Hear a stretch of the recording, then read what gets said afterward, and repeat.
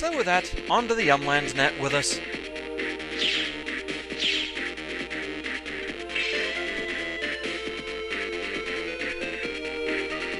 And so around we go.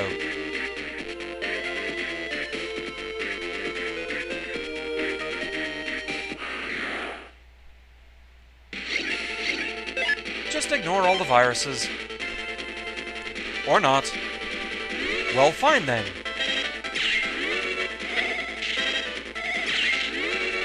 You're not gonna pull me over a pit.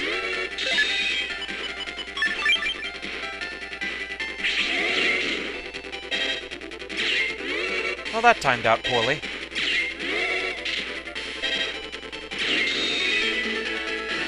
There now.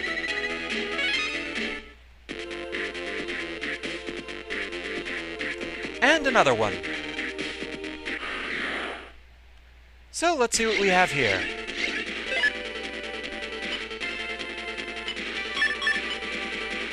Let's see. Alas, neither of those will get boosted by Gut Soul.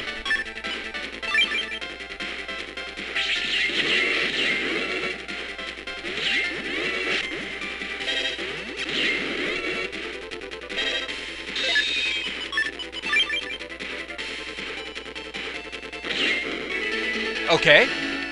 If you really want to die there, that's fine.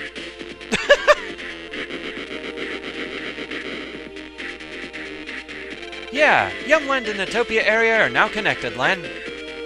But we're not quite done here just yet. We need to go the other way, too.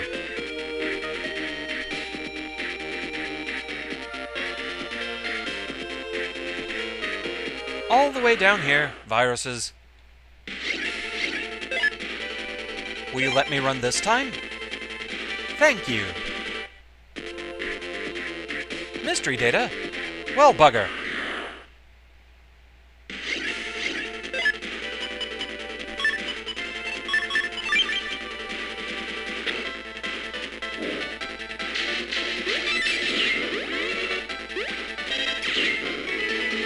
Let that be a lesson to you.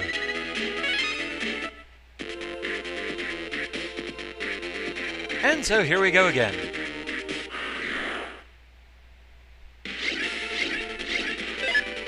Let's see here.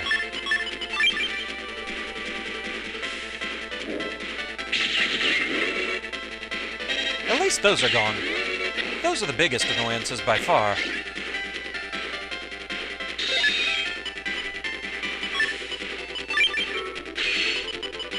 And we'll just boost this.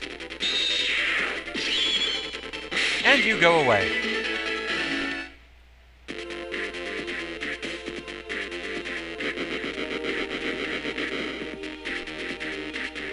Okay, Yumland area and ACDC2 are now connected, Lan. And phone call. It's a phone call. Who could it be? Lan, this is Dad. Can you hear me? Yes, Dad. Is something wrong? The criminal who damaged the net is hiding in Park Area 1. However, officials from Netopia have no jurisdiction to operate in the Electopia net, and Electopia officials are still without communication. Okay, leave it to me. Thanks, Lan. First, find the official Navi in Netopia area. He'll give you more details. I'm depending on you, Lan. Yes, sir. And so with that, out we go. Now there's finally a reason for us to go to Netopia. Well, other than having fought Thunderman.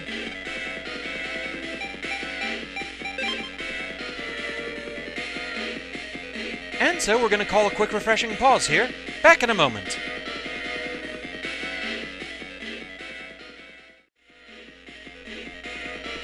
And we're back. And it's time for us to head back into the Netopia area. We have a contact we need to find there. And really the quickest way to get there is to go once more through the hotel sign.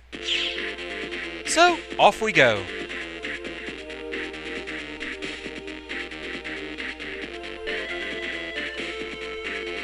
Just go through here. Right out here. And there's our guy. Hello, I'm an official from Netopia. You're Megaman. You father told me all about you. It seems that the fugitive is hiding in the park area. If you know where he is, go get him. Yes, indeed, but there's a problem. The place where he's hiding is not easy to get to. Normally there's no access. The only way to get there is through the Undernet. The Undernet? Yes, indeed. That pit of scum and villainy known as the Undernet. Even the officials are hesitant to head into there. Then we'll go. What? Are you sure? You heard about us from my father, right? Yes, indeed, but you're still children. Skill at net battling doesn't depend on age. Well, obviously, because we have to do everything. Please, let us go. Indeed. Here, take this then. And we get town key data. This data will open a door in the town area. The area beyond that connects to the Undernet. Good luck. And so with that, back we go. The quickest way to get where we're going is going to be to use some of our banner links. So, right down here. And from here, we can go to Jomon Electronics.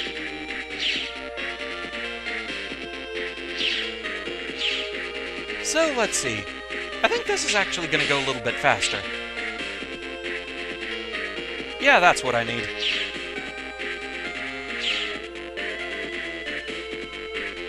Right around here. Viruses.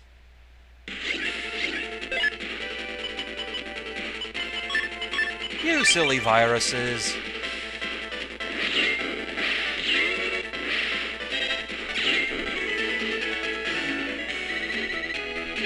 Right then.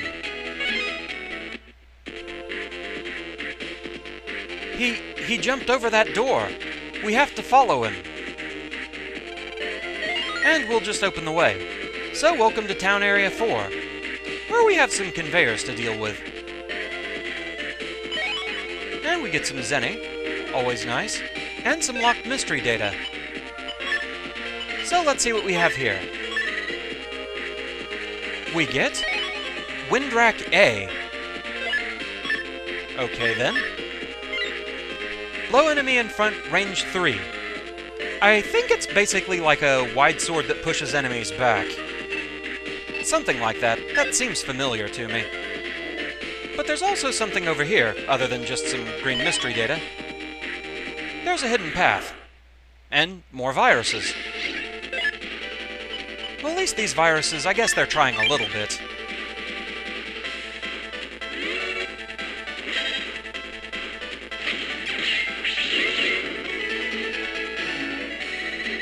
Still not too much, though. But anyway, following this path... Not bad, kid, making it all the way out here. I haven't talked to anyone in 3 years.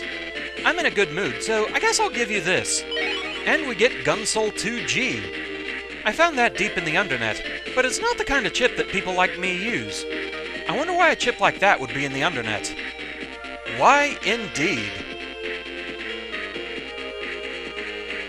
But for now, we need to head back. Bloody convoluted conveyors. Let's see here.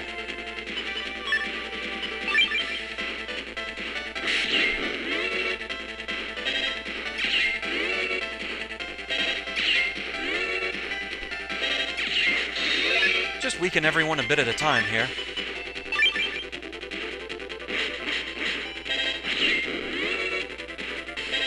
Because I must know what's in the box.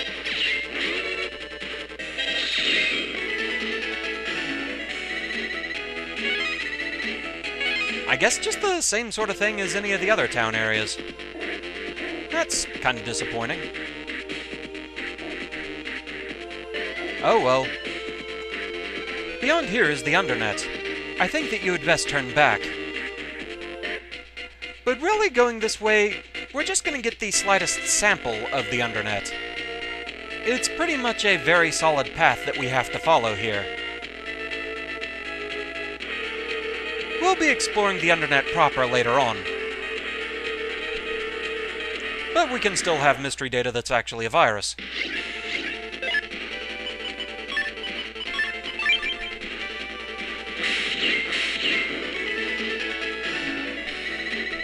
And we get White Web 1L.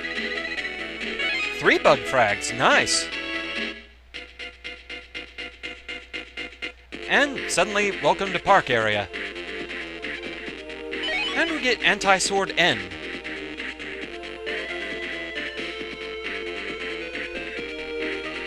And here's why we had to come this way. So you're the one who's destroying the net. You're Megaman, aren't you? I know you. You're the one that Laserman mentioned. So you refused Laserman's invitation, and have become a menace to our organization.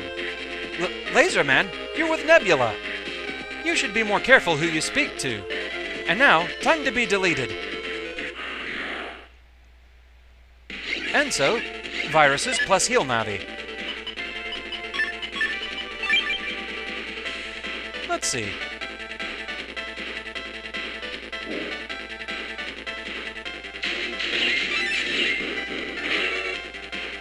Well, that got rid of most of it.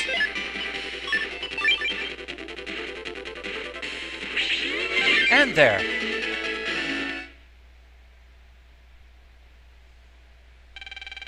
You got me. But fear not, our mighty leader's plan is now in motion. The asteroid is ours. I knew it. You were after the asteroid. Our plan of darkness is nearly complete. I'll smash your plan into little pieces. Right, Megaman? Dead right. That's what you think, little boy. Megaman, as I am wiped out, so too will you. Into thin air. Are we going Shining Browser Crash again? Megaman! Megaman! Answer me! Megaman! Ah! Meanwhile... Dr. Regal, what's wrong? Oh no, the transmitter I gave to Lan has stopped sending its signal. But if the transmitter has stopped transmitting, it means that Lan's Navi has, whether due to the nebula or for some other reason, been deleted. It can't be. But that means the plan to send a Navi to the asteroid can't even be attempted. I knew it was too much for a little 6th grader. We're finished. Not so. There is one other option. What's that? To send a different Navi instead. It's too late to change our plan. But we have no time to search for another net battler. We'll send my Navi. I may not be Lan's equal, but I am a net battler. Does anyone object to this approach? Well then, let's get started with our preparations. Lan. Megaman! Megaman! Megaman, is that you? Suddenly, plot barriers. Literally. Hi, Mega. Saved in a flash. Just one shot to destroy a sturdy barrier like that. Nothing can withstand this. Lan's father told us of the situation by mail. Only you can save the planet, Megaman. Thank you all. Leave things to us. You're the planet's only hope, so go and do what's needed. We all believe in you, Lan. No matter what. Dex, Yai, Mail. You guys, by just being here you make me feel invincible. Just wait and see. I'm going to save our world. Megaman, let's get back to Naxa. Okay, thank you all.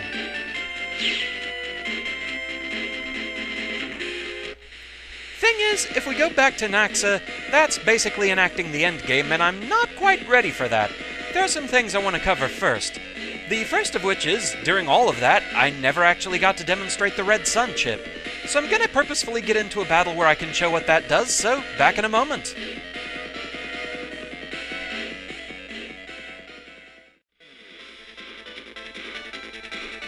And so here we are ready to demonstrate Red Sun. Now, outside of battle it just shows question marks as far as its damage output, but here it says 100. Also notable, there seems to be some kind of a bias at work. It didn't matter how many battles I got into, I never had Red Sun in the starting chip selection. So either the RNG is just having a laugh, or you can't get Giga Class chips in the first chip selection. I'm not sure if that's true, so don't quote me on that, and if anybody has any information to the contrary, feel free to let me know, but I never had this show up in the first 6 chips. So anyway, time to show this thing off. We'll just have to wait for somebody to get in range. It bombards 3 squares ahead, after all. There we go.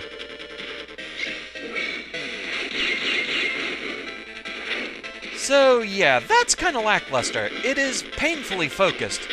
It only hits that one exact panel. Even the final impact, despite it cracking all panels surrounding it, it does no splash damage. Not only that, but you might have noticed, since these spikies have 100 HP even, it didn't one-shot them, so I'm not quite sure how the damage is calculated. Maybe that final impact does 100 damage, but the others certainly weren't. So for a Giga-class chip, that's kind of underwhelming, actually. Now, I know you can raise the damage output, though. It's kind of like some of the higher-level Navi chips, that they get stronger the faster you delete the hardest version of that Navi. Though, I'm not entirely sure what you have to do to raise the power of Red Sun. If anybody in the comments knows for sure what you have to do, feel free to inform me of that, because I really don't know. Now, being a Giga-class chip, Red Sun is, of course, exclusive to Red Sun. You don't get it over in Blue Moon. Instead, you get something else.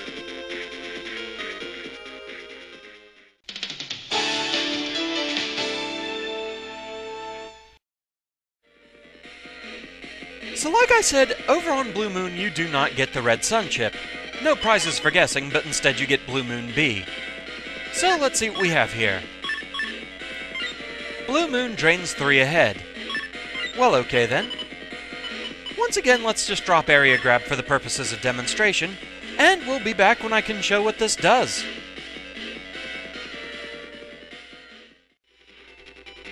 And so with that, it's time to show the Blue Moon chip. It says it does 200 damage, so let's give it a try.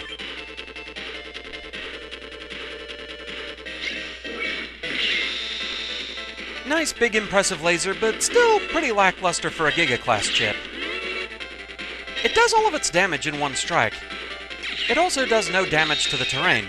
So overall, I want to say Red Sun might be the more useful chip. On the outset, I think they both do comparable damage. One has to bear in mind how many times Red Sun strikes. That in and of itself is a bit of an advantage because you get more uses out of boost chips like Attack plus 10. Also, the fact that it cracks all the panels, it makes it harder for opponents to move around and easier to pin them down, which has more all-purpose usefulness. Now, Blue Moon does have after effects, but generally just in link battles. Striking with Blue Moon can disrupt the opponent's Navi cust, and even drain the power of charge shots from Soul Unisons, so that's kind of interesting.